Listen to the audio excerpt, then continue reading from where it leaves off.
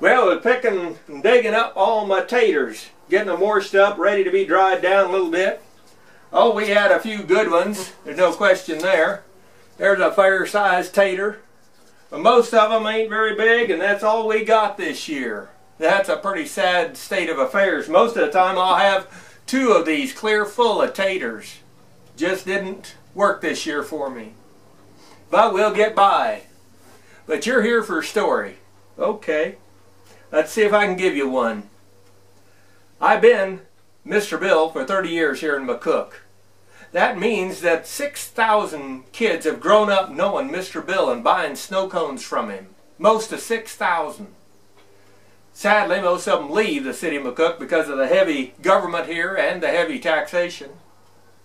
But be that as it may, they come back though, and when they do, they'll stop and see Mr. Bill.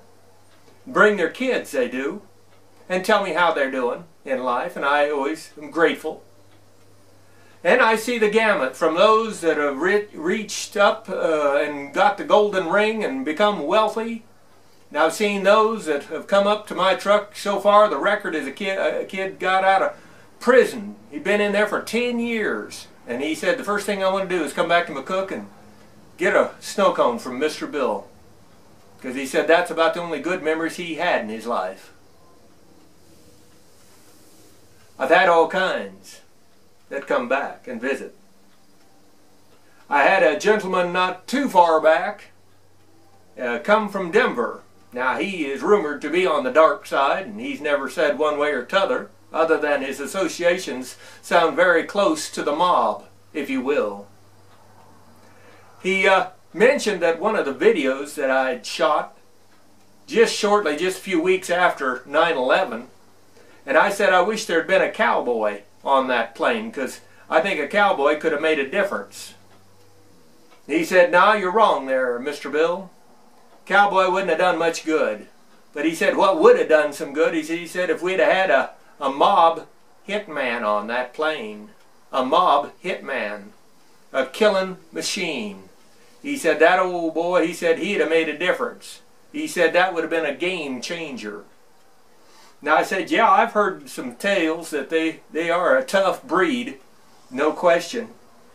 And he said that a good example, he said that you get all these law enforcement, he said when they go after a hitman, he said there'll be 30 or maybe 50 cops going after him.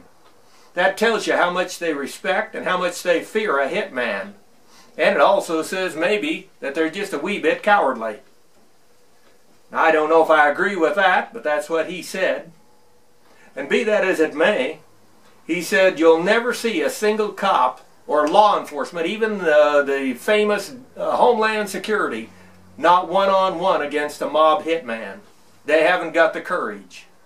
Even Navy SEALs wouldn't try one. I'm told that it was the way he was saying it. Okay, that may well be. And so we was discussing a little bit more, and then I said, you know, I do have a question though, since you're on that edge and knowing those people.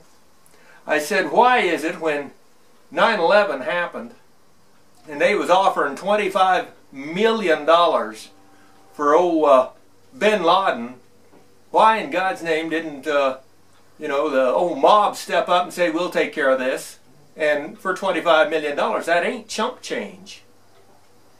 And he said, well, the fact of the matter is, he said, we did. He said, some of the bosses did offer to go over there and get him and promised to have him within 30 days. In 30 days. And they even offered for that $25 million that they'd kill every one of his wives and every one of his children. Just to make a point over there that messing over here isn't permitted. But he said they were told to stand down. They were told to leave it alone, not even go after him to capture him, nothing. You don't do anything about that. And he said that came from as high as it could possibly come from the government. Now, people lie to me every once in a while. Maybe he was a lying too. But sometimes I've found that even when people are lying, they're still telling more truth than the government ever tells us every day and expects us to believe it. This is McCook's Mr. Bill. I hope you have a good fall. It's cooling down.